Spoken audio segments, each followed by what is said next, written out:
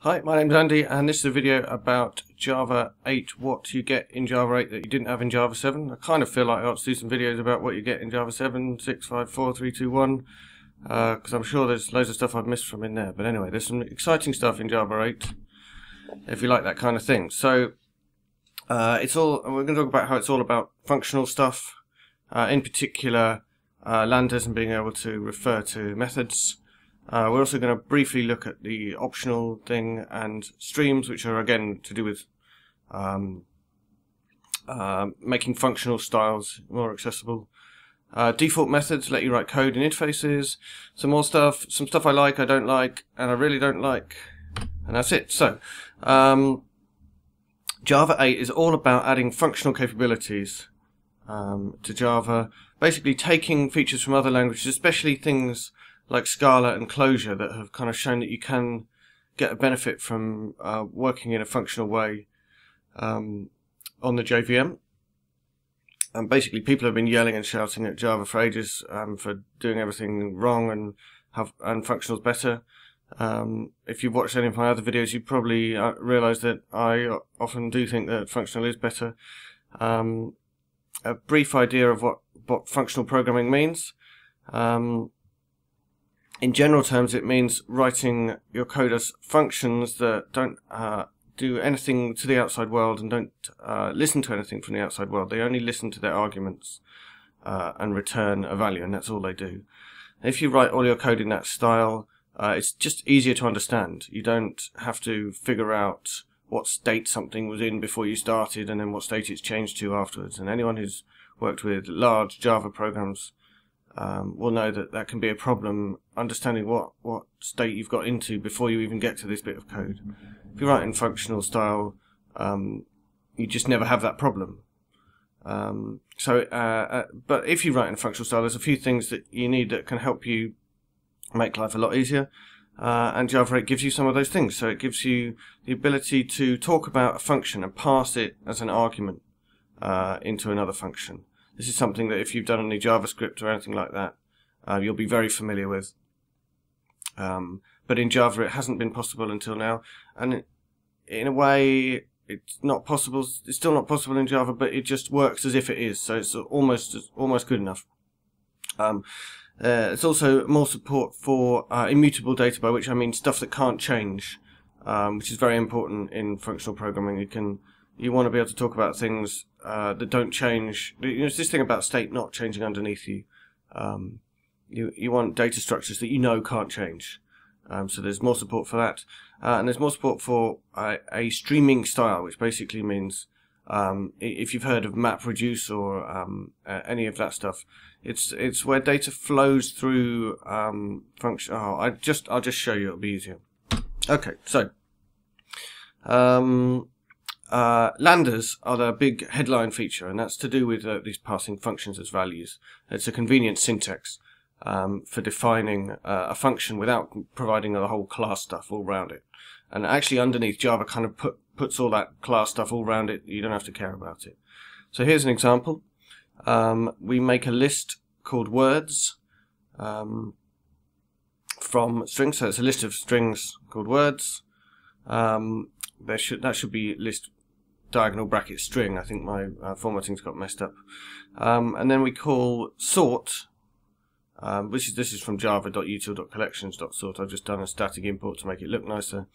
And we say, I want you to sort words, and I'm going to use this stuff in red as the comparison, or rather the key that you use to compare them by. So if you return a smaller number, that something comes earlier in the list, I think it is, or the other way around. So we're defining a function here, that bracket S1, S2, and then the arrow symbol, and then the rest. That is a function. We haven't defined the return type, we haven't declared the return type or the types of the arguments, and Java's just worked them out. So basically you can make a little function. Before Java 8, you would have had to you'd had to make an instance of an interface in order to do this. It would have taken quite a lot more lines of code. When you do that, you get them sorted in reverse order. So yeah, it looks like I was right about keys being smaller coming first. So that's the first thing. So just being able to refer to, just being able to define a function inline like that, like the red code there, that's called a lambda function. And the other thing you can do is refer to existing methods and pass them as arguments into functions as well. So there's this new method called comparingInt defined on comparator, and that takes in a method, like in this case the length method on string, and it will apply length to whatever object it's using. So basically what comparingInt does is returns a comparator that takes in strings and compares them using the string.length function, or whichever function you pass into it. So in this case, the string.length function. So again, when we run this code, we get the same output. It'll sort those strings by length. And what's interesting here is that string : length, which is the way of referring to a method, that isn't a static method. That's an actual instance method on a string. So you're able to pass in a reference to an instance method when you haven't got an instance yet of a string, and then comparingInt is able to use that method on the instances that it gets as it tries to compare the various strings in that code. Make any sense to that? Okay, so what's the syntax for lambdas? Well, you've seen it already, but here's a few more ways of doing syntax. Basically anything with the magic arrow in, that's a symbol that Java didn't know about before, so it's been used to signify a lambda function. You can have a lambda function with no arguments by doing the bracket, bracket, and then the arrow. You can put brackets around the arguments, or you can miss them out if there's only one argument. Is that right? I think so, yeah. And on the left-hand side of each of these lines, you can see it also coming in the standard library in Java 8 is a way of talking about these functions so that you can accept them as arguments. So if you wanted to accept something like that bracket, bracket, arrow 4 plus 3, the first function there, if you wanted to be able to take in an argument like that, the parameter that you would ask for would be an int supplier. So basically an int supplier is a function that takes in no arguments and returns an int. And there are other things like int function which takes in an int and returns an int, and so on. And there's others like these binary operators. I've shown you the int versions, but there are also generic versions for classes. These int ones are because int is not a class, so it has to you have to have special ones for that. It's one of the wrinkles. Okay, so the question is, why would you want to do this stuff at all? So first reason, convenience. Especially for things like listeners. We're all used to writing quite a lot of boilerplate code in our Java in order just to make a little listener or something like that. You have to implement an interface, make an instance somewhere and pass it into an argument like this. And actually that stuff was just crying out for just a little lambda function. Here you can see there's no brackets around the E, and that's still allowed syntax. But this is a little lambda function that just does something based on an event called E, and you can just pass in that lambda into the addActionListener method, and it implements an interface. So the way this works underneath is any argument or any type which is an interface which only has one method defined in it, then that can be satisfied by defining a lambda function. So this addActionListener method, I'm pretty sure, already existed in Java 7, and it asks for an interface, presumably ActionListener or something like that, and that interface only has one method on it. And anywhere where there's an interface that only has one method on it, only requires you to implement one method, instead of providing an instance of that interface, you can just provide a lambda like this, and the lambda will be considered to be implementing that one method of that interface. So here we can just pass in what we want to do, and it's starting to look a bit more like the code we would write in Groovy or something that is a little bit less verbose. Another reason why, so that was convenience. The next one is elegance. So you've probably written quite a lot of loops that loop through all the words in a list, or filter out everything except odd numbers, or whatever, things like that. So by allowing this style of programming, we can implement that stuff once and not have to re-implement it every time we do it. So here's just a very simple example. Instead of writing a for loop like we've all done a million times, lists now have this method on them called for each, and it just does calls whatever method you give it inside for each of the items in the list. So in this case, we're providing it with the static not static method, but the bound instance method println. So we're giving it not just println here, but a println bound to out, which means it already knows where to print to. So we're giving it out.println okay, I won't go into that. Anyway, point is, we're giving it this thing called println, which is ready to be called with an argument, and then each of the arguments, each of the items in the list are used as an argument one by one, and then you can see they get printed out below. Okay, so what I'm saying is that's more elegant than having to write your own for loop every time. And if it's just a for loop, that might not be a very strong argument. But if you're writing more logic, like filtering things out and all kinds of things like that, which we'll get to with the streaming stuff, the elegance of this is clear, because you don't have to constantly write the same code over and over, which you previously did have to do in quite a few cases in Java. And here's an example of something that you couldn't really do before in Java. So this is the power of being able to pass methods or functions into other functions or other methods. So this is an example that I've played with before, and I've moaned about Java specifically before. In my videos about Scheme Lisp, I talked about how you would do something in a whole load of different languages, one of which was Java. And the something that I wanted to do, as an example, was I wanted to kind of make a new thing that's a bit like if, but instead of just saying kind of yes or no, I wanted to say if x is less than 0, do something, if x is equal to 0, do something else, and if x is greater than 0, do something else. So it's like a three-state if instead of an if, which only has the two options. And I was showing in that video that in Scheme, you can kind of write your own bits of language that do this kind of stuff, and it's very nice. In Java, you can't do that. You don't have macros. But what you do have in Java 8 is the ability to do something like what you might do in Python or JavaScript, which is pass in a function and then call it based on the value of x. So all we're doing here is I've written a function called three-state, which takes in this x, and if x is 0, it calls its second argument, which is the one you can see there, the lambda function, which prints out 0. And if x is positive, it calls its third argument, and if x is negative, it calls its fourth argument.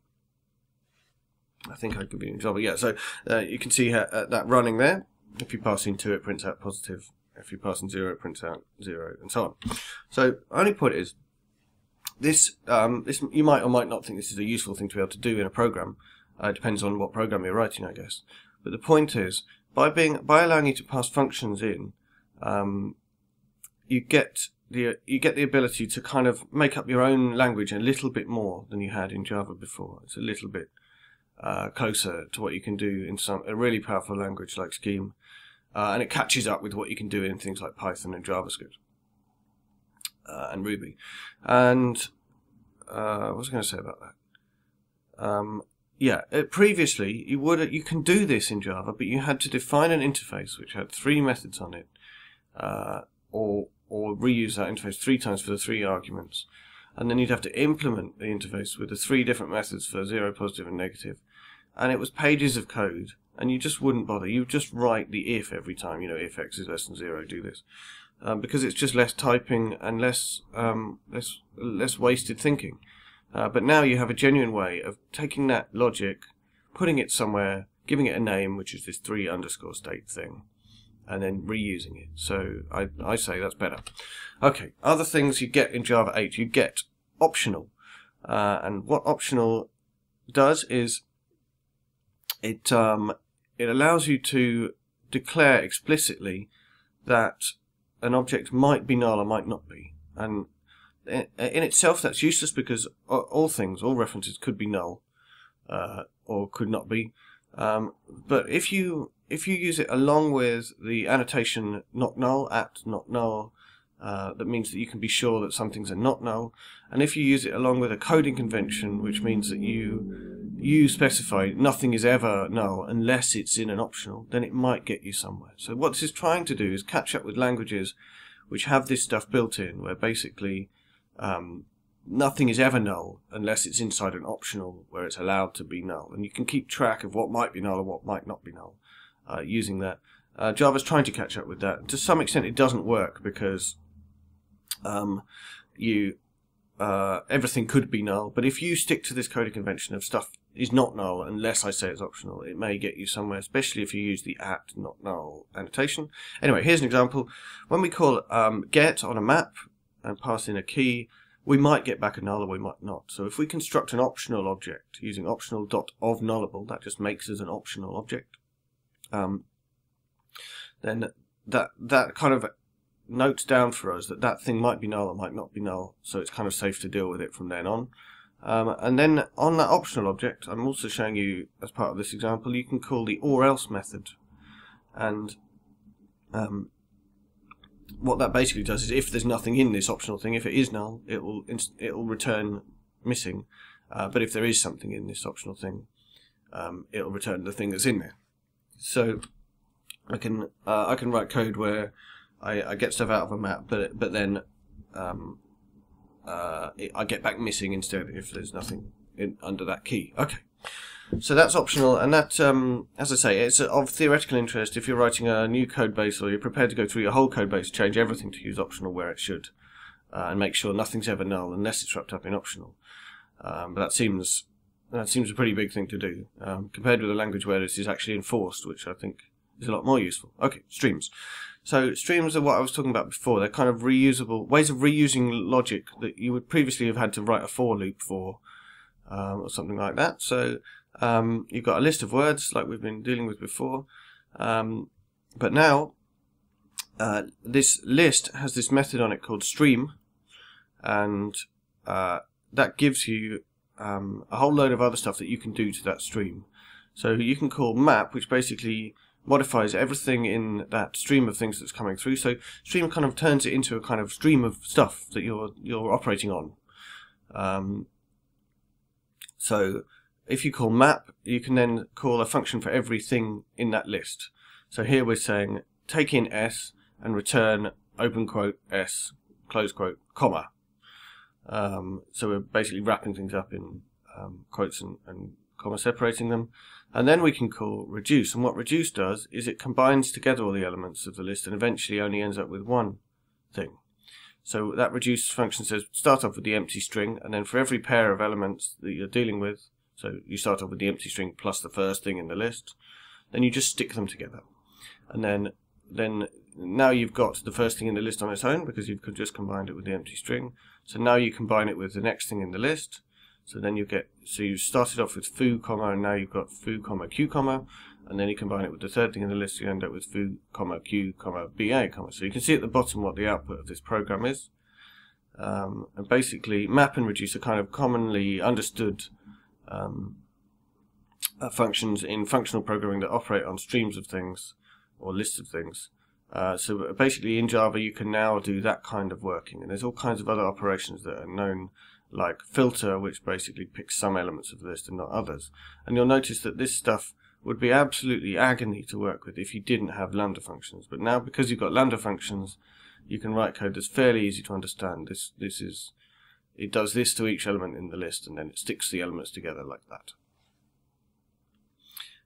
So these things work. These things come together. Other things you can do with streams, you can make infinite streams. So this stream.iterate says start with a 1, and then to get the next element in this stream, take in the previous one and add 1 to it. And then we're doing .limit, which basically says stop after 4 items. And then we're saying for each of those, print them out. So yeah, so you can have infinite streams, which is quite hard to get your head around, but it can be really useful for stuff if you, as you get familiar with functional programming, it makes more sense. Other things you can do, yeah, filter, like I was saying. So we've limited it to the first 7 things, but then we're filtering them so that only even ones come out.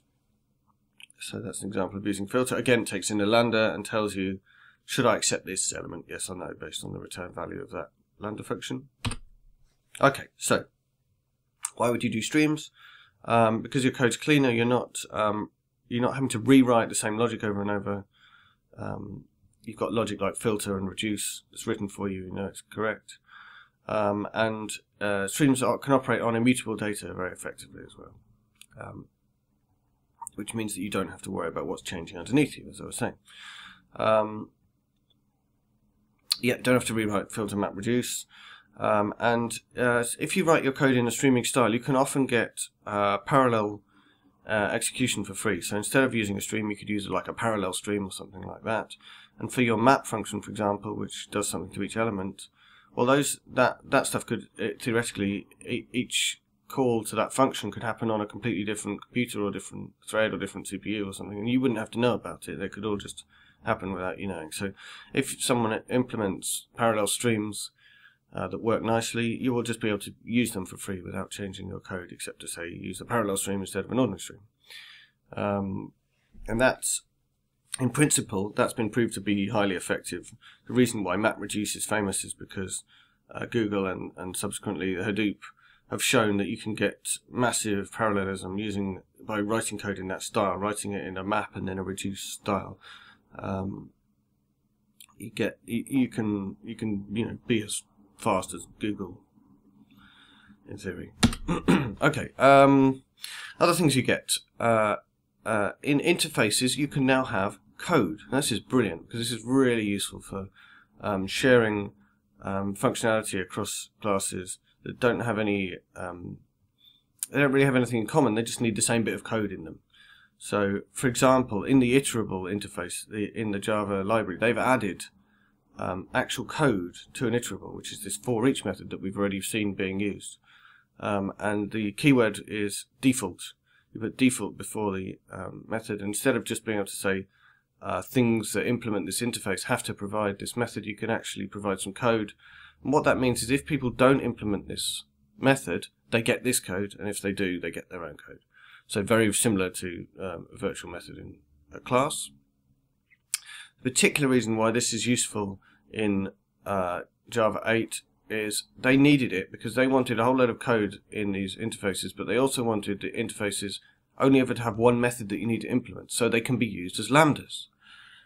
So anywhere where there's another method in an interface, if they provide code for it, then that thing can still be used as a lambda because there's still only one method that you have to implement. So if you provide a lambda, it assumes you wanted the default for all the others, and then that lambda for that one method that has to be implemented. Anyway, this is incredibly useful. You can imagine you could use this for all kinds of things where previously people might have used aspect-oriented programming or something like that. Okay, other miscellaneous things that have been added in Java 8 just for completeness. There's been a change to the garbage collection, so there's no longer a generation called the permanent generation. Instead, all the static data about classes and stuff go on the heap, which means it's more flexible. You can share memory between that and the actual program memory. If you make a whole load of classes, then you're not going to run out of memory that's just for classes. You just run out of normal memory. There is now an implementation of base64 encoding in the standard library, which is brilliant because you don't have to go and find one from somewhere else, which has been a great pain for me. There's extended annotations, including at read-only, which is, I think, from what I've seen of it, helps you make immutable data, so you can guarantee that stuff definitely won't change no matter what you do to it. So that if that works the way I think it does, that sounds brilliant. They've included a completely new date library based on JodaTime, which in itself is based on something called NodaTime, which is a very highly respected date library for .NET. JodaTime is kind of a port of that. So it basically fixes a lot of the bugs and problems that there are with dates in Java. It uses immutable date values. So if you want next week, you have to say the date I've already got dot next week, and it gives you back a new instance, which is the one that points at next week, instead of modifying the current instance, which can cause a great deal of pain. Apparently there have been lots of updates to cryptography stuff, and there's also loads of other stuff. There's a lot of stuff in Java 8, so I'm only covering kind of the headlines as I see them. One more thing, there is a new JavaScript interpreter, which I'm very much hoping will be faster and easier to use than the previous one. If you didn't know, by the way, there is a JavaScript interpreter in Java, and there has been for a number of releases now, but they've replaced it with what I hope is a better implementation, hopefully faster and easier to use from inside Java code. Anyway, it definitely is JavaScript, as you can see from the insane things that happen when you type code into it. Like false is equal to the empty string. Okay, so good things about Java 8 as I see it. You can write code in a functional style. You've got a lot more chance of writing stuff that looks like what you would write in a functional language, including support for immutability, which is really important, because otherwise someone could always just pull the rug out from under you when you're trying to write your immutable code, your functional code. And the replacement of dates is great, because dates have been a real pain point for a long time. And as I say, hopefully JavaScript is less slow, although I haven't tried it, so I can't tell you for sure. Bad things about it, because of the need to support the old ways of working, which obviously they do need to do, there's a feeling from me that things get dragged down from what they could be. This whole .stream thing, in order to get hold of a stream, it seems really awkward. As I've written there, the fact that all the non-class types like int have to have their own versions of all the different things, because we've still got that legacy that ints and floats and doubles are not real classes. As with any improvement to a language, this has been happening in C++ for years. There are now multiple ways to do the same thing, because they can't get rid of the old ways because they'll break old code, so they add new stuff that's better and say don't use that old stuff, and then you end up with people who are using the old stuff, and it's all a nightmare. Also, I'm just imagine this isn't going to please the functional people. They're much happier with their proper functional language, or even their kind of scary hybrid functional languages like Scala. But equally, this is probably going to upset some people who are quite used to the way Java normally does things. It's asking you to throw out a lot of the stuff that you used to do and do things in this new functional way. So the young cool kids are going to be writing code that the old grumpy guys don't understand, which is going to annoy them too. Things that are really ugly. There is an attempt to deal with tail call optimization. So basically, when you write functional code, instead of writing loops, you tend to write recursive functions, so functions that call themselves at the end. And in most proper functional languages, that's quite cheap to do, because there's this thing called tail call optimization. That means you don't end up filling up the whole memory with all these remembered functions that you're halfway through calling. Whereas in Java, if you call a function with a function hundreds and hundreds of times, you'll eventually run out of memory. There's an attempt to fix that called tail, which looks just horrific. I know that Clojure has quite a neat solution to this. I don't understand why they didn't use that, or something a bit like that.